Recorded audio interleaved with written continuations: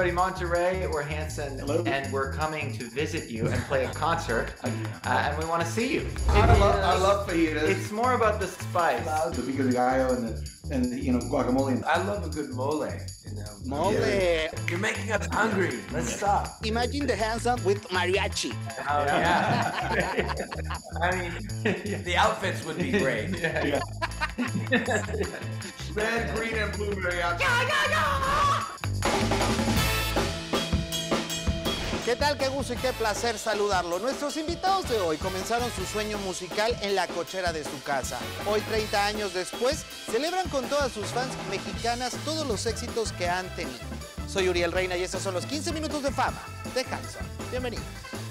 This is the new technology, you know, post-pandemic. Yeah. Yes. How are you guys? Doing good. You are producer, right? Right. It's possible in the future have a fusion the Hanson's music with a Mexican sound? Yeah. Is possible? Sure. Absolutely. Yeah, we don't speak Spanish, so that's always a barrier in the sense of like actually singing in Spanish. We need good collaboration. A great artist that speaks Spanish could do that for you and help you write those lyrics in just the right way. And I mean, that Latin rhythm is, I'm a drummer. There's nothing like Latin rhythms. I mean, that's where rhythm is. You know? Because imagine the Hanson with mariachi, for example. Yeah. I mean, the outfits would be great. Yeah. Red, green, and blue mariachi. Yeah, it'd be great. Got it. Another important project for the Hanson, back to the Iceland with your fans. Iceland. The Yes. Iceland, yes. But in Jamaica. Only one time here in Cancun. Why only one time ago? Well, we started. We have a lot of fans that are very, dedicated and have done, big things with us. And about 10 years ago, we started trying the idea of let's do a destination concert. And while we've experimented with it, we've done it in different places. One of them was in Cancun, and then we've done mostly in Jamaica. A lot of it has to do with really just we found a resort and we found some partners that it works really well for that event. And it's essentially a festival, a private festival where everybody is a Hanson fan in some way. We bring some friends that are artists, but we've gotten a lot of requests to come back to Latin America. So I will say, nothing against Jamaica, but my favorite food was the year we did it in Mexico. Yeah, exactly. We had a lot I was like, this is so much better than Jamaica. What is it? Oh, it's Mexican food. Oh, of course. That's why I like it so much. Tacos. What do you like of the Mexican food? I'm think tacos and fajitas. Yeah, no, I love fajitas. It's more about the spice. Loud It's spice. more about a little bit of heat. When you go, where does the flavor come from in the food? I love a good mole. Mole. Yeah. Oh my God. Yeah. But I mean, we like the spice. We've definitely grown up close enough to influence of Mexican food culture for sure in Oklahoma. Mhm. Yeah. We like it spicy. Exactly. So And it's always so you always have the freshness of salsas. You have the pico de gallo and the guacamole and things that are very fresh, and then you have all the great flavors. It's just A little salsa verde. you're making us hungry. Let's stop. So we're on tour. We're celebrating our 30th anniversary, which is amazing. But we also have a brand new album called Red, Green, Blue that's out.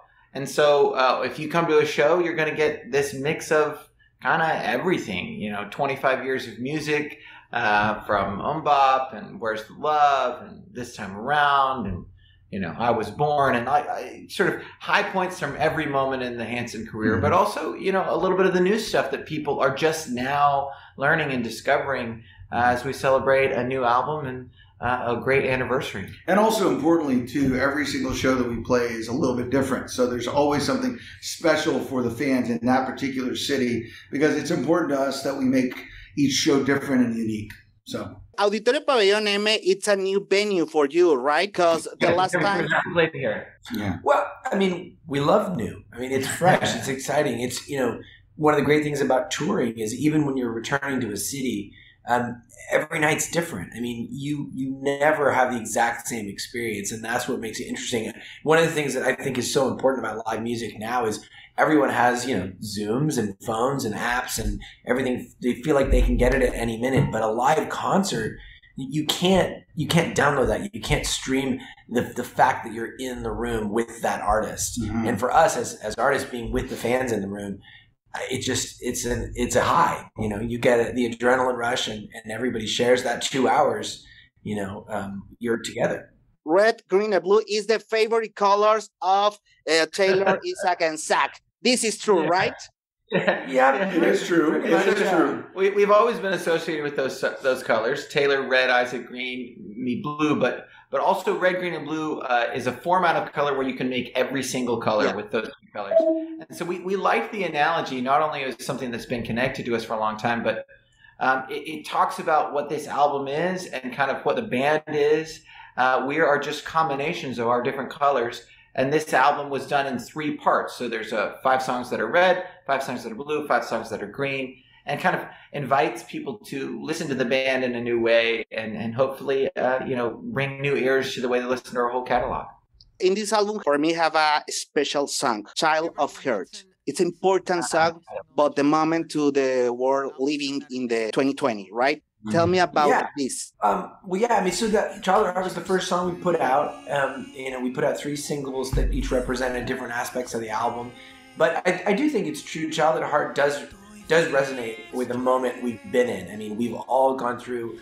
I think our generation will definitely, remember this era, these last 2 years, very significantly, because we're all trying to be, build families, build businesses, build careers, and like everything stopped.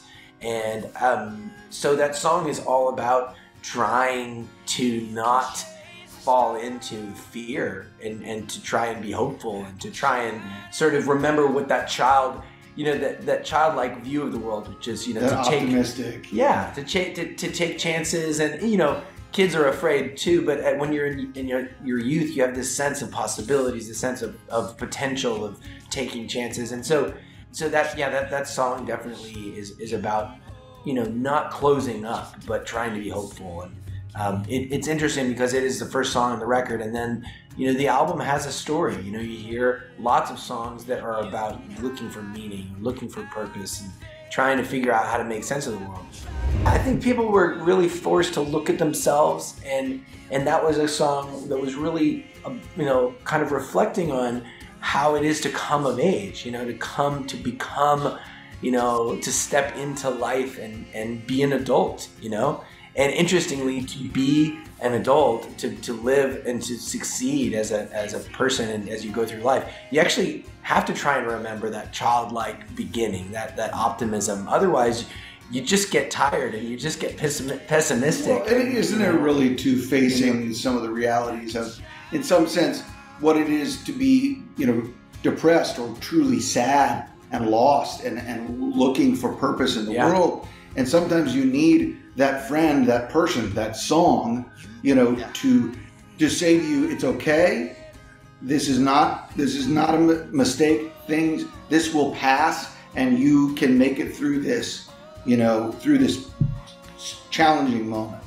Yeah. So it was written pretty quickly, the actual song itself, but I think a song, until it's recorded and put down for the first time, I think it's always waiting to say it's done. So all the process of recording that really contributed to the final message of the song.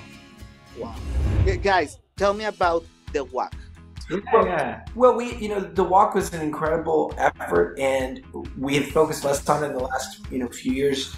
One, we made an impact on a lot of those causes in ways that were significant, and so much of the mission with that was really about inspiring people to see what they can do in their lives. Mm-hmm. And it's been incredible. We were doing walks for shows, I think, for something like 5 years. Yeah, 5 years. Honestly, I think longer. Was it even 7? Yeah. So, definitely very, very proud of that. And I think the spirit of the walks, will continue in the sense that we are always looking for ways to spark people, encourage them to really do the most that they can with their talents and their, you know, their life. Like there's this song called I Was Born, you know, which we play in most shows. And it's a song about this idea that, you know, each of us has a role to play, right? Each of us has something unique. And in a way, that spirit is one of the most, the things I'm most proud of to say each night is, hey, you know, you're you can do amazing things. And the walks, you know, we saw people really be very generous with their time. We've helped clean water wells, helped raise, provide medicine for women that had HIV, that helped them not transmit that disease. I mean, like amazing for kids, yeah, so schools. So I mean, we continue to look for ways to inspire people to make the most with their talents, and very humbled by that. Do you have plans for a new album? Is possible for the fan? Well, you know, this last year in 2020, we released an album called Against the World, and in 21 and 22. Yes. Yeah, 21 and then 22 we released Red, Green, Blue. So right now our focus really is on this record. I mean, there are other projects, other things we're always sort of planning and thinking for what comes next, but really trying to enjoy this moment. It's been such a long time coming with this time with no concerts, no ability to be with fans, that I think it's important to kind of memorialize certain moments. And reaching 30 years and celebrating this record, and this will be the most extensive tour we've ever done. More shows in Mexico than any other tour we've ever done. More than 90 shows across the globe. And so we're kind of living in this moment, trying to hold on to that and let it be the focus just before we start thinking about what comes next.